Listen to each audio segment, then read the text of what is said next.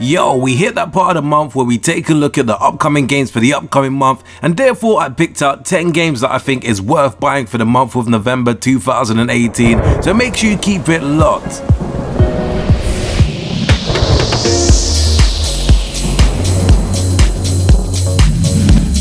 Number 10.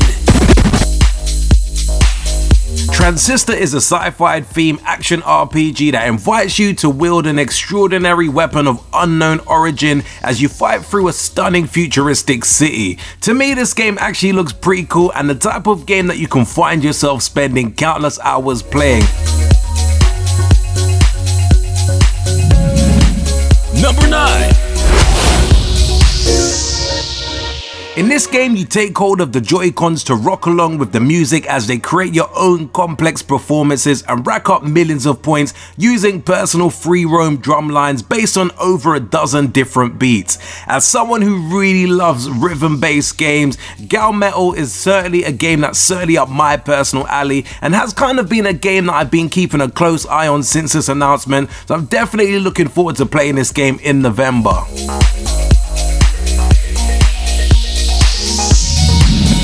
Number 8. Brawlhalla is a free-to-play 2D platform fighter. In this game you get to join the external battle arena where the greatest legends ever brawled to prove who's the best that was, ever, is or will be. Now I actually love the look of this game. The game did get released on the PlayStation 4 and PC last year and I still never actually got the opportunity to play the game as of yet. Now that it's coming to the Nintendo Switch and the Xbox One, I will probably try and grab this game on either platform because it does seem like a really cool game and reminds me a lot of Super Smash Bros, but actually has its own unique spin on it. While maybe not the best game ever, I still think it's going to be extremely fun. Number 7.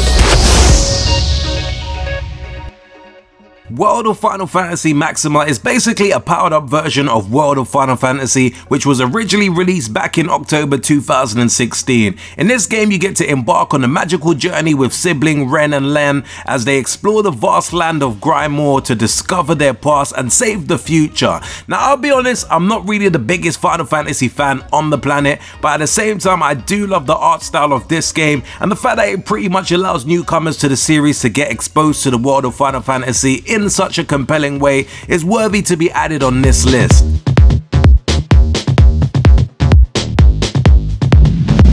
Number 6.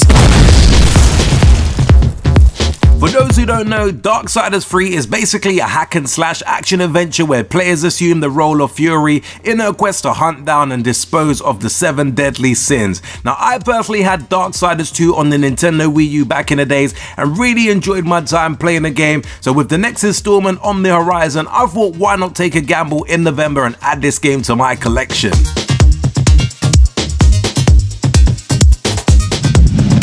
Number 5.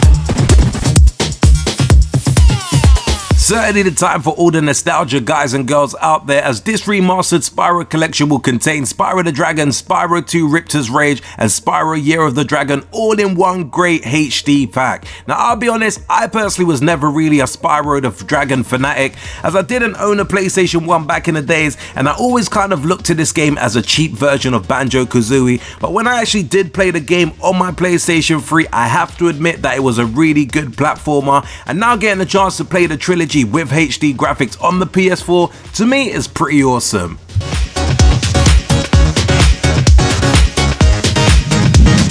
Number 4.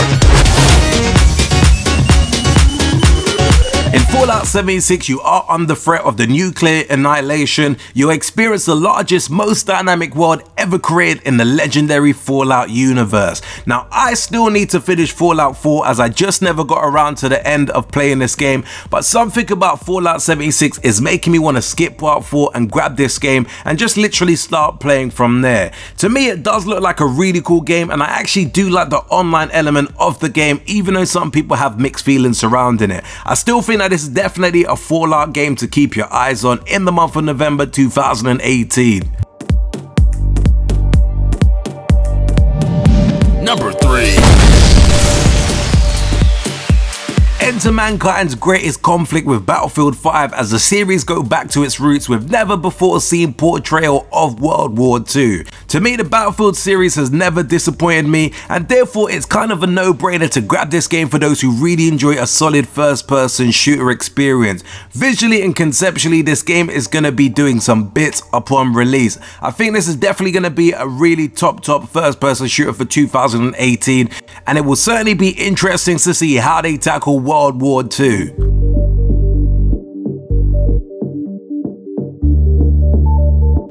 Number 2.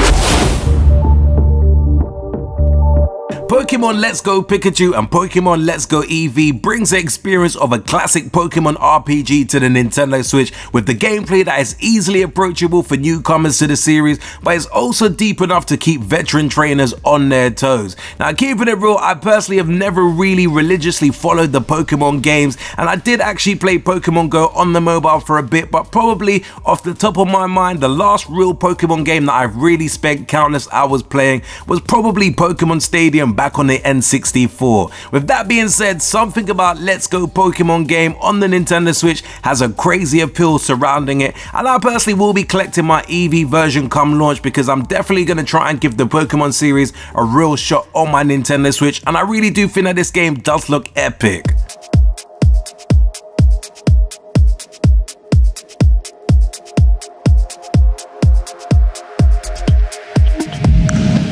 Number 1. Unravel the past of the elusive Shadow Client as you track your targets across 6 new exotic locations, improvising the biggest kills in the franchise's history. Now, I've personally been a massive Hitman fan since Hitman 2 Silent Assassin on the original Xbox and the original PlayStation 2, and I definitely think that that game really set the foundation and really gave me the love behind the series. I don't think since then I've played a bad Hitman game. So for me, this is without doubt the game that I'm most really looking forward to playing in the month of November 2018, hence the reason why it's top of my list. Anyway peeps, what did you make of the 10 games that I think are must-buy games for November 2018? Is there any games that I've missed off the list? And what game would you have sitting in the number 1 position? As always, if you did enjoy this urban gameplay video, be sure to smash the like button, hit the subscribe button if you haven't subscribed to the channel before, and until next urban gameplay video, we definitely say peace out, peeps.